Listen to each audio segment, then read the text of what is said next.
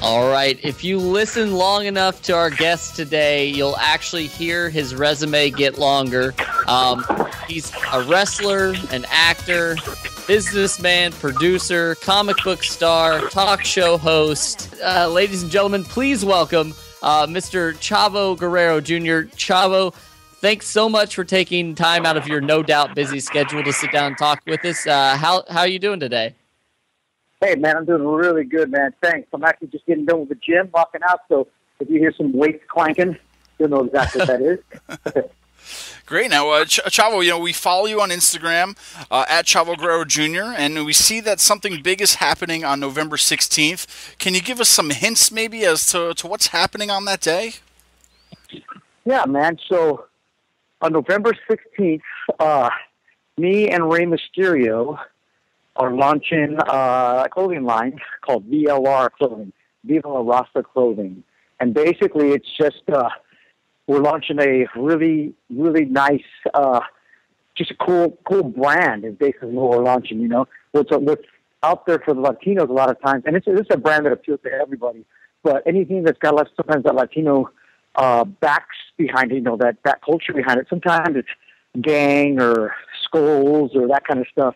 And there's really nothing really just nice, like a great brand, like a la Quicksilver or Luca or something like that. And that's basically what we're launching. And we're taking it off the model of like FUBU, which was like for us, by us, and it was by, Damon and like an urban culture. Well, basically that's what we're doing with VLR, and it's made really by me and Ray, and it's for Latinos by Latinos, man. Awesome. And like I said, it appeals to everybody. It's just a really cool looking brand. Awesome. Now, we can't have Chavo Guerrero Jr. on here and not talk Lucha Underground. If you're not familiar with it, it's an amazing hybrid of wrestling and entertainment. Season 1 just finished. Do you have any favorite moments from that season that you can tell us? Yeah, for me, it was becoming the new chairman a la Parka from WCW, the chairman of Lucha Underground, and hitting everybody, man. That was great. And we really showed the tone of that show. Remember, this is our first season, and we really didn't know where we're going to go with it, and kind of like how good it was going to be. I saw the potential, but I really didn't know how it was going to be. And then after that second episode where I just smacked Sexy Star with a chair, everybody was like, what the heck? You can't do that. I mean, even Vince Russo, if you remember Vince Russo, he was like, oh my God, that's when I knew that this was different. Right then and there. He goes, I was trying to do that in WCW, and they wouldn't allow me to do anything with the girls. We couldn't even touch them. He goes, when you hit Sexy Star with a chair, he goes, the wrestling world changed. I started laughing. Like, wow, I didn't see it that big, but hey, it's coming to his mouth. I was like, all right, great. Now, obviously, it had a pretty good following, Lucha Underground. A lot of people, a lot of eyes on it and talking about it. So, is season 2 for sure thing? Is it going to happen? Yeah, we start taping on Saturday, actually the 15th. So it's a go. It's 100%. And the only reason it took so long is that people didn't realize that this was going to take off the way it did. So right away, when it did, I mean, El Rey ordered 40 episodes right away. But we have a very high production value, as you can see, and we were really just trying to keep it. We couldn't come back in the second season and have it not be as good as the first. It had to be a great sequel, like a la Terminator 2, as opposed to the first Terminator, which is a great movie. But you couldn't come back with a junky Terminator. It had to be even better, and that's when they just really, they came alive with that one, And that's what we had to be. We have to have a great stellar season because now eyes are watching us. And before, people didn't know what to expect. Now they all know what to expect. Definitely. Well, it's a great show, and the El Rey Network, like you mentioned. But I think that you've got an amazing group that's on there right now. But in season 2, do you think that we'll see any new additions maybe to the roster? Absolutely. We have a bunch of surprises in store. And, like anything in wrestling, things change all the time. Constantly people getting hurt, people getting added, contracts are signing, all different stuff. And this is really no different. And we just had some really good surprises. And I can't hint yet, but it's going to be a really big season. Awesome. Awesome. Now, Chavo, were you surprised by the outpouring of positivity towards Lucha Underground? Because, coming into the world of pro wrestling as a new company, as a new brand, nobody ever knows what to expect. But, I mean, the fans out there just love it. You know what? I wasn't surprised at all. When I saw the product, it was great. That's after the first, usually in wrestling, the production's trying to catch up with the wrestlers because wrestlers are really, really good. It was opposite here. The production was so good. And after I saw the first episode, I pulled the wrestlers aside and said, guys, we really need to step up our game, So I wasn't surprised at all because I just knew how good it was. And wrestling fans, it's not hard. People make it rocket science, but it's not. All you have to do is treat the wrestling fan with respect and give them a good product. Don't insult their intelligence. And that's what wrestling does a lot of times.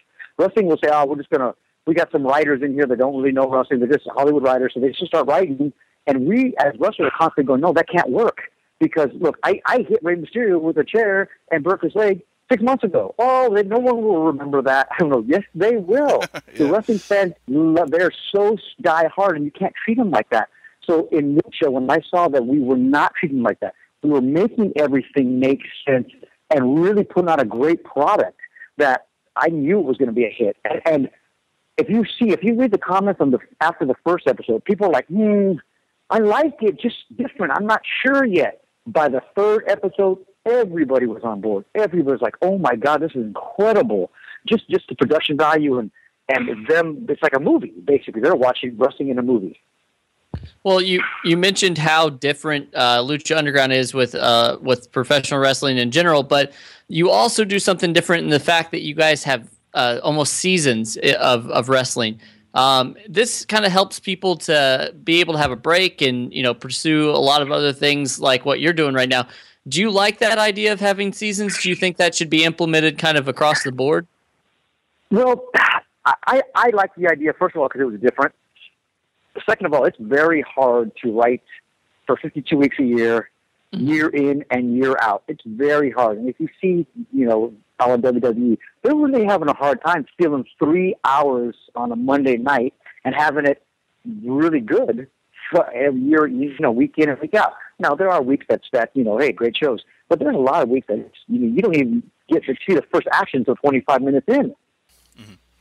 So that's difficult. So I'm all about having seasons and, giving a break and having a TV show, which a lot of times wrestling is like, I'll keep saying WWE just because that's a Coca-Cola of wrestling. They are, they pretend they're a TV show, but really it's a live event show is what they are. That TV show really just sells their live event and the pay-per-views and their network. That's what that TV show is supposed to be. And instead of trying to upsell you or to the live, come watch our live event. Well, we don't have live events. We don't have pay-per-views. We don't have a network, a wrestling network. So basically, we're just watch next week, and we're actually treating it like a TV show with a cliffhanger at the end, a season finale, and coming back, with the first bang episode of the season, Mm-hmm. Now, not only are you wrestling for Lucha Underground, but you're also a producer. Do you enjoy that side of the business, and how do you balance producing and wrestling? Yeah, I really, really enjoy it, and just being around wrestling being in our family for 75 years, and not just that, me being in WCW and WWE and TNA, that I've learned so much being around it, and really in WWE was my college. That was like going to Harvard of wrestling, and really just watching how these things are done and participating, and now being able to actually put to use all this stuff that I've learned, man, it's awesome. It's great. And what's cool is that I'm teaching some of these Lucha Underground guys that have never really done wrestling. I'm teaching them a little bit of wrestling. Well, they're teaching me a huge bit of TV production. I'm in the control room and helping directing and camera work and you name it, basically. Now, we mentioned earlier that you've got your own show. You're a talk show host as well. Can you tell people that haven't heard about this, about the Chavo Guerrero Show? Yeah, you know what? That's a show that's on Geek Nation, and hopefully we'll be filming some new episodes here pretty soon. But basically, it's just me. It's just like a man's man show. It's just a fun show. It's not me interviewing and asking, like, for instance, Rampage Jackson was on the show, and it's not me asking him, the MMA fighter, you know. It's not me asking him, hey, when did you start your MMA career? You know, hey, how did you start training? Because he's told that story, you know, 100 times. Basically, it's me asking, hey, when's the first time you got your butt kicked, you know, in school? What's the first car that you lost you had sex in? That kind of stuff. That's basically, we're actually just, just talking and just having fun and just having fun with it. You know what I mean? And more like two or three guys just, like, you know, sitting around and having beers, basically. And we actually have beers on set, so it's cool. We got a bartender and everything. It's pretty cool. That's great. Now, you know, there's also talk about you having your own comic book. What can you tell us about that? Yes, so that one is being done right now, and that's with Lion Forge Comics, and that's called The Warrior's Creed. It's basically a story of the Guerreros and kind of, you know, embellished a little bit, but how we have kind of kept being wrestlers and have these kind of little superpowers, and we've protected this city in Mexico from this mafia syndicate, and it's kind of how it's just pretty cool.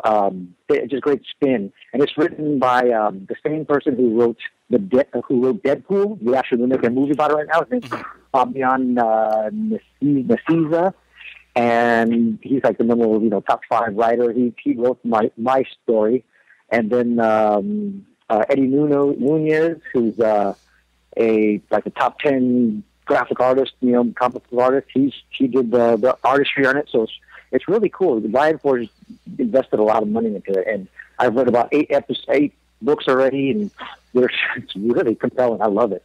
Awesome. Now, do you yourself have any favorite comic books out there? Yeah, I'm old school, man. I'm a you know, Spider-Man, Marvel kind of guy, you know, so I love those Hulk and Superman, that kind of stuff, you know. Although there are a lot of great new ones out there, man, I'm just an old school guy for sure. All right. Now, we talked about it earlier, but there's no getting around it. You are a member of the world famous Guerrero family. We've had Ted DiBiase on here. We've had other wrestlers that come from famous wrestling families. Where do you personally rank the Guerreros against all those other wrestling families?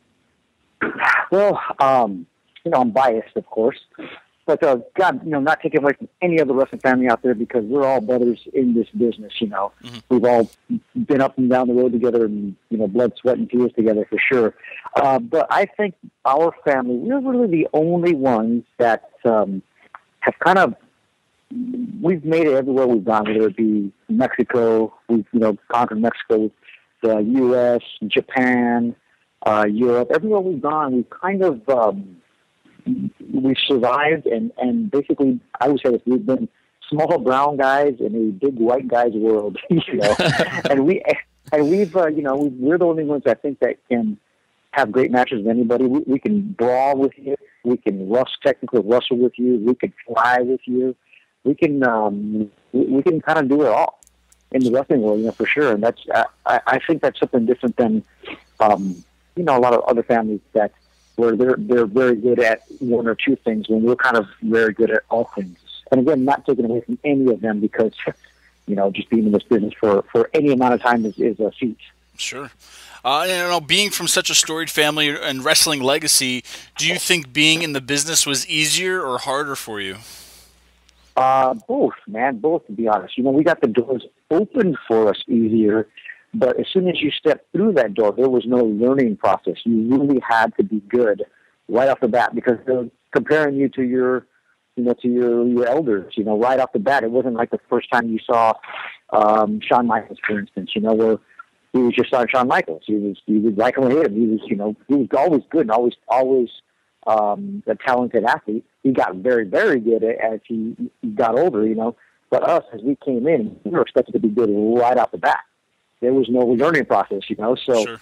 This business, if you know anything about this business, it really takes many, many years to master it. And you're constantly learning and constantly changing. Even now, 20 years in, I'm still constantly changing. Now, this is this week marks the 18th anniversary of the infamous Montreal Screwjob. That was all the way back in 1997. What do you remember about that moment of wrestling history?